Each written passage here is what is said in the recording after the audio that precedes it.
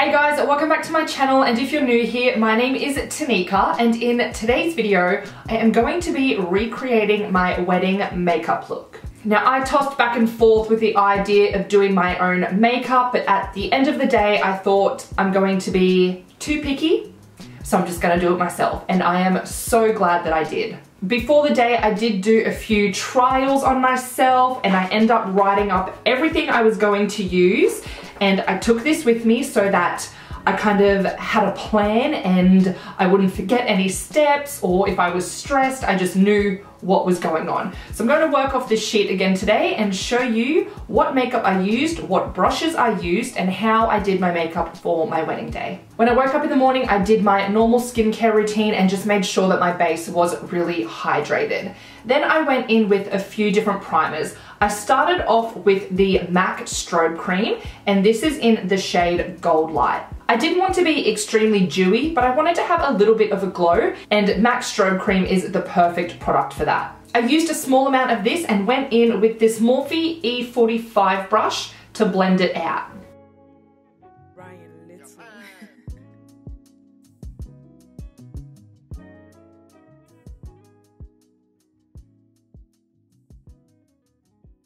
Next, I went in with my trusty L'Oreal Infallible Anti-Redness Primer. If you find you have quite a lot of redness to your skin and you are super fair, this is a great primer as it evens out your skin tone completely. Therefore, you don't need to apply extra coverage to combat the redness because this product does the trick. Going in with the same brush to apply that.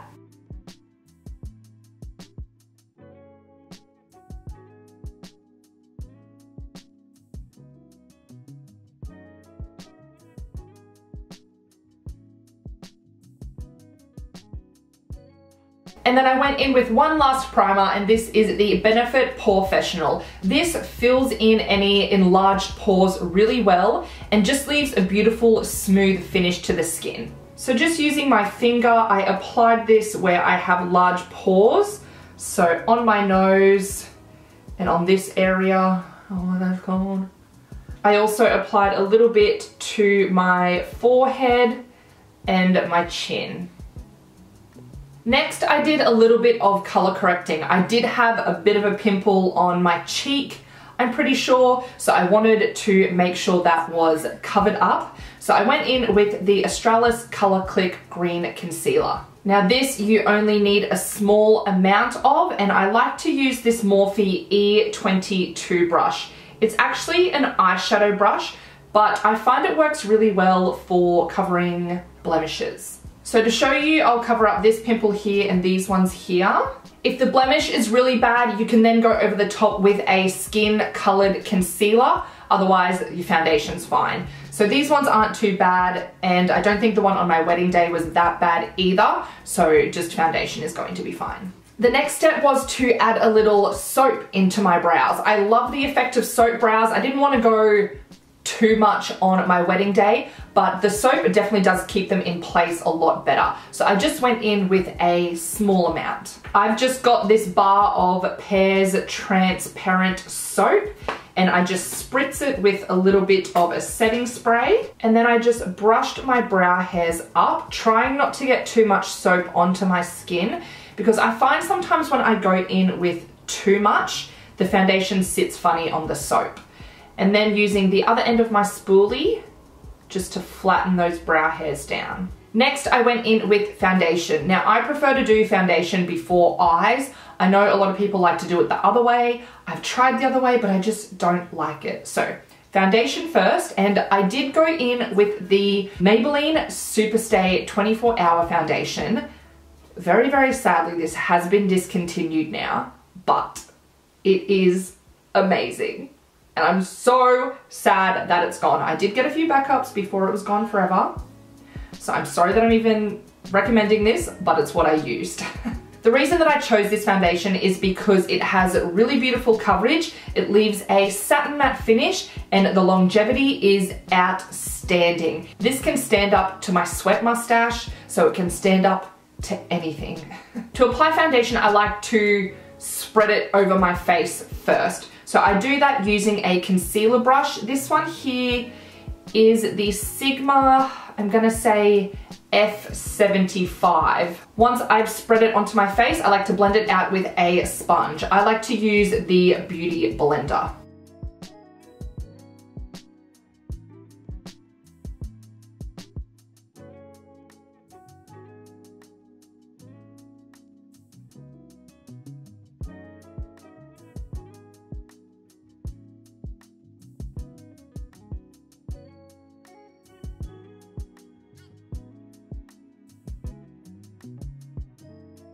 Once I applied that first layer, I did go in and touch up a few more areas. In total, I used 2 pumps of foundation. And here is just a quick close-up of what my skin looks like. I feel like it looks very smooth and flawless.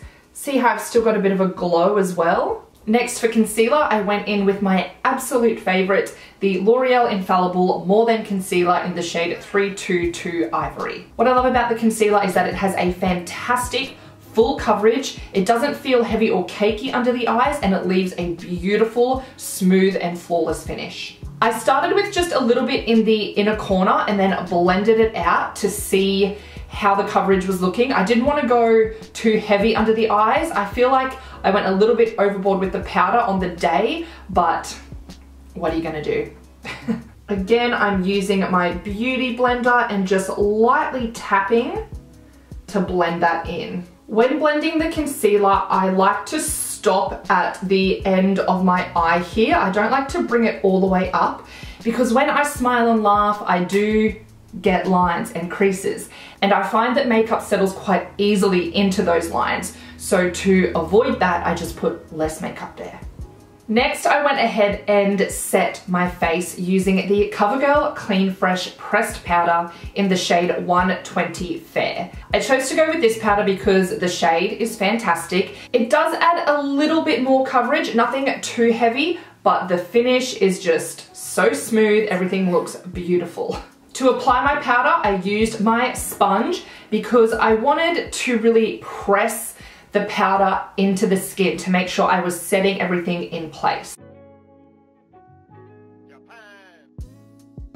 I did go in with a brush for under my eyes as well. This is one by Designer Brands Cosmetics. It's the highlighter brush.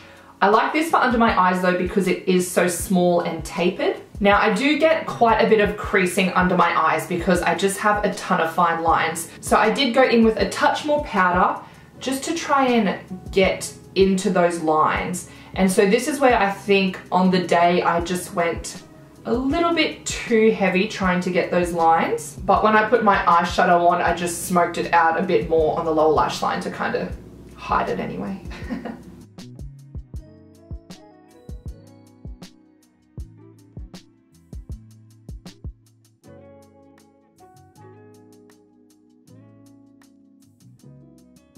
Then I went in with a powder brush. This one is the Morphe E3. And without any more powder, I just lightly dusted over the skin just to make sure that there weren't any missing patches. So again, let me turn down the brightness and you can take a look at my skin. I think that it just looks so smooth. You can see these fine lines under here. That's not going anywhere, but they look pretty good. Next, I started working on the cheek product. So for bronzer, I went in with my Becca Sunlit Bronzer in Bali Sands.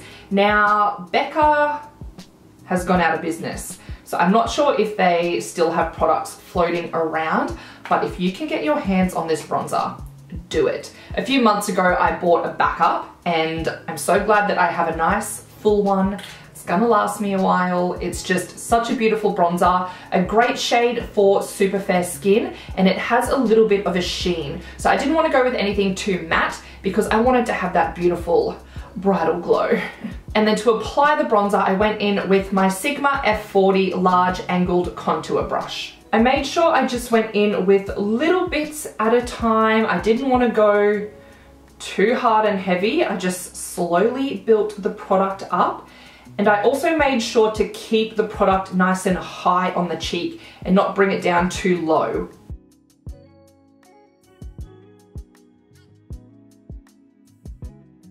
I also took a little bit up along my hairline to add that warmth back into my face.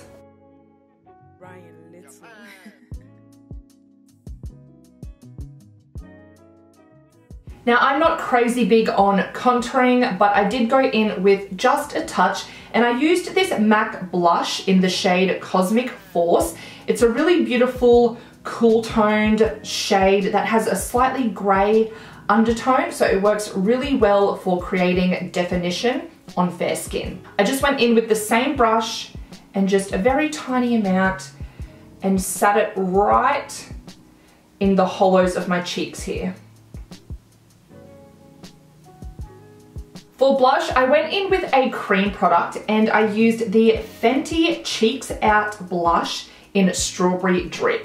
Now this blush in the pan looks very, oh whoa, but it doesn't apply like this. It just leaves a beautiful flush of color. It's quite sheer, and using this Sigma brush here helps it to build up really well, and it doesn't disturb any of the makeup underneath. So this brush is the Sigma F53 Air Contour Blush Brush. And again with the placement, I tried to keep the blush up nice and high. I did bring it a little bit down onto the apples of my cheeks, but I didn't go overboard.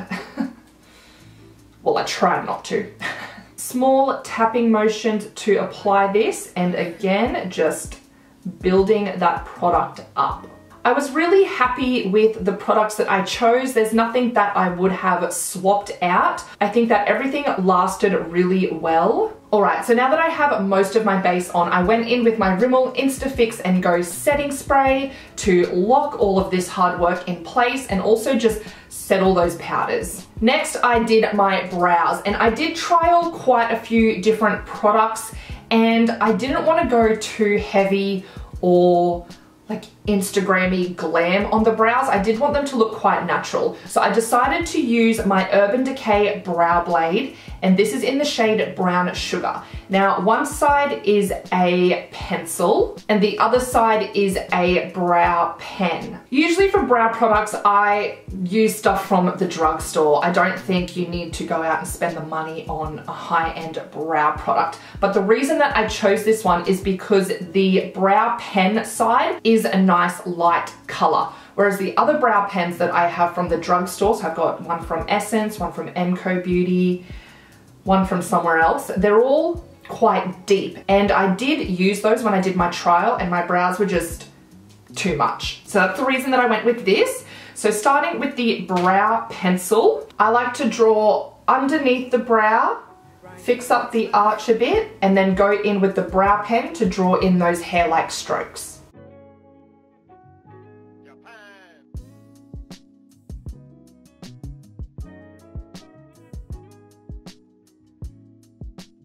As you can see, that is a really light color. It works perfectly for me. I've extended the tail a little bit and also filled in the front of the brow.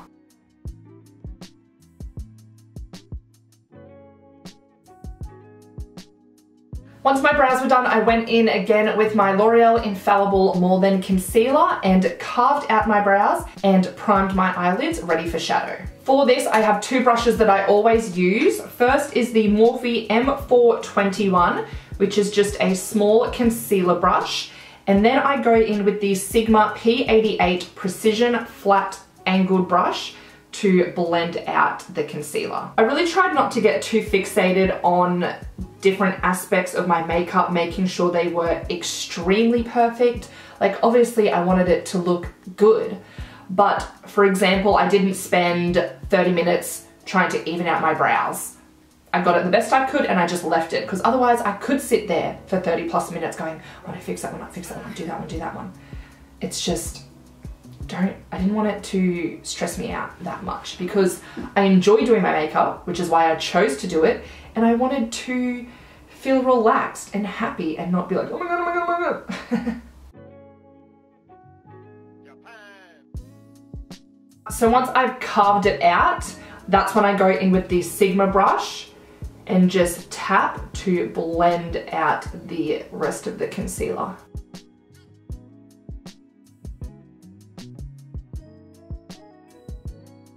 I like to set my eyelids, so again in with the Covergirl powder. For my eyeshadow, I went in with the Natasha Denona Glam palette and one shadow from the Colourpop That's Taupe palette. Now both of these palettes have cool tones, which is what I preferred for my wedding day. So starting out with this shade here called Blend, I used my I used my Zoeva 227 brush. This one, as you can see, has quite a fluffy top, but it is still tapered. So I'm going to be able to put that color exactly where I want it without over blending. So I started by tapping it into the outer V and then blending it in my crease.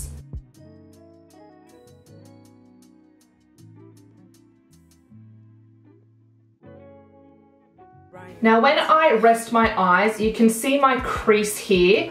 I tried to bring the shadow up just above my crease. Not too high though, because I don't want it to touch my brow. So again, just going in with layers of this shadow and slowly building that up and blending it out. I then swapped over to the Sigma E42 brush and put that same shadow on the lower lash line. To make sure the edges were blended, I went in with the Sigma E33 brush. This is a very tiny blending brush. It's very, very fluffy. And this is when I went in with my Colourpop palette. And I used this shade here called Boa, which is a very light shade. And just with a little bit of that, I went over the edges of that first shadow. I also did the same thing on the lower lash line. Next, I used the same Zoeva brush that I used to apply the first shade, and I took this deeper brown smoke from the Natasha Denona Glam palette, and I placed a little bit of that in the outer corner and again through the crease, but not blending it up as high.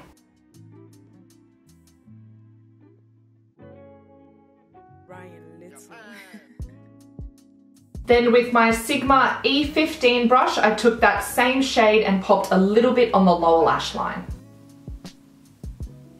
And then for my shimmer shade, I took this center lid shade from the Natasha Denona Glam palette, and I used two different brushes. I have the Sigma E54 and the Sigma E56. As you can see, this one here is a little fatter and fluffier, whereas this one's quite thin and precise. So using the thin and precise brush to pop that color down,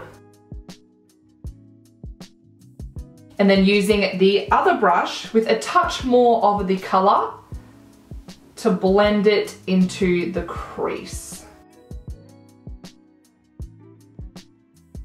Then I went back in with the original Zoeva brush with a little bit more of the two brown shades and just tapped that over where the shimmer meets the matte, just to make sure it's nice and blended. To finish off my eyes, I went in with a liquid liner by Maybelline. This is the Hyper Easy Brush Tip Liner, and I just did a very thin line across my lash line. Next, I went in with a mascara by Maybelline as well. The Falsies Lash Lift has been an absolute favorite of mine for a while now, so I went and picked up the waterproof version because I knew that there'd be a few tears. And then I went in with the Allure lashes in the style 117.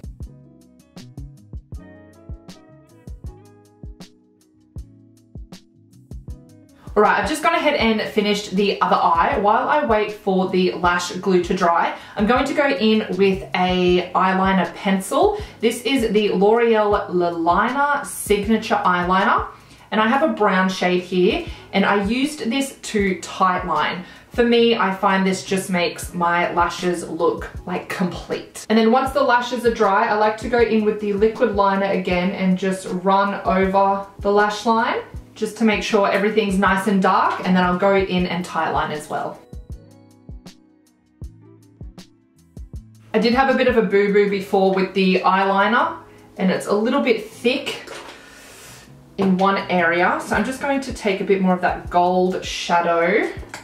Well, actually, first I'm going to take some concealer. Where's the brush I want? I'm going to take the brush I used to put the concealer on my eyelid with no extra product and just try and like erase that black line. And then I'll use the gold shadow to go over it.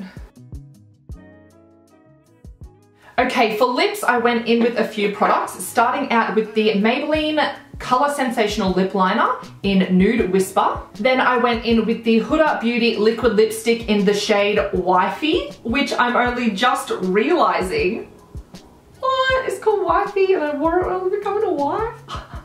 And then I went over that with a little bit of MAC Blankety just in the center of my lips. I originally wanted to use MAC Blankety as my lipstick, but then I thought I'm gonna need something that's going to stay put and last a long time. So that's why I end up going with the Huda Beauty.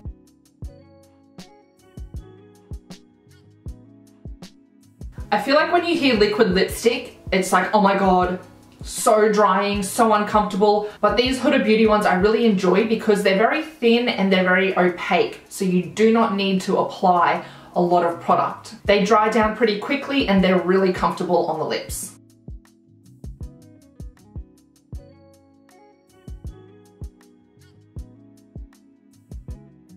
And then before I went in with highlighter and one last huge dose of setting spray, I just did a quick check. Made sure everything was blended. I was happy with my blush and my bronzer. My lipstick was neat. My eyes were good. For highlighter, I used the MAC Extra Dimension Skin Finish in Double Gleam. This is the most beautiful highlighter. It just leaves such a kind of like wet glass skin look, and it's not too metallic. So I thought it was going to be perfect for the wedding day, and I didn't go in with too much either because I just wanted a nice glow. So I applied it with my Morphe it could be 81. I don't know why these just rub off so easily, but it's a big fluffy highlighting brush and just a little bit on my cheeks here.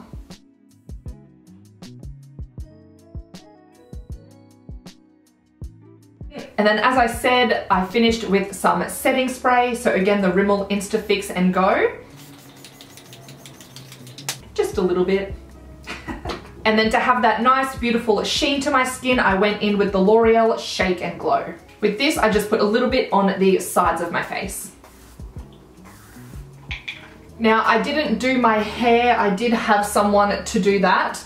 And I have curled it today to try and get a similar look, but she did do more like glamour waves, which I have no idea how to do. So look, this is close enough. These are the earrings that I wore on my wedding day. I didn't go and buy anything too fancy. These are just from Colette, but the style really suited my dress.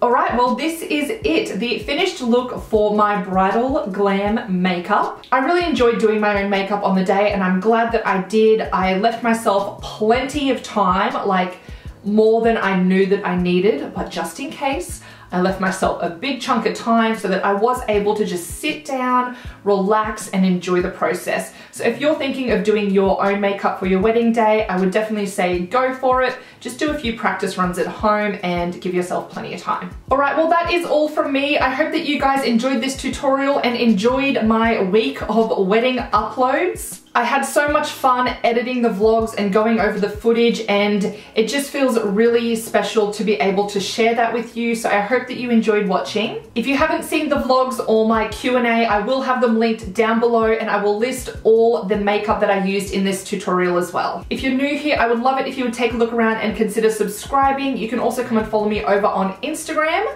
Otherwise, I hope you're all having a fantastic day, and I hope to see you in the next one. Bye.